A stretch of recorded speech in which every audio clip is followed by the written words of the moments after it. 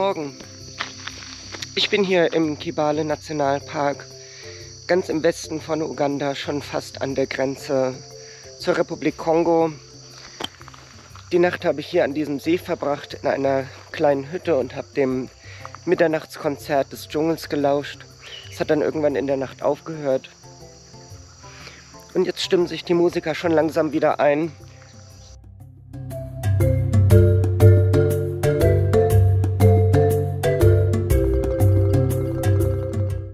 Mit den Nilpferden hat man wohl die Übereinkunft getroffen, dass jeder so ein bisschen in seinem Bereich bleibt.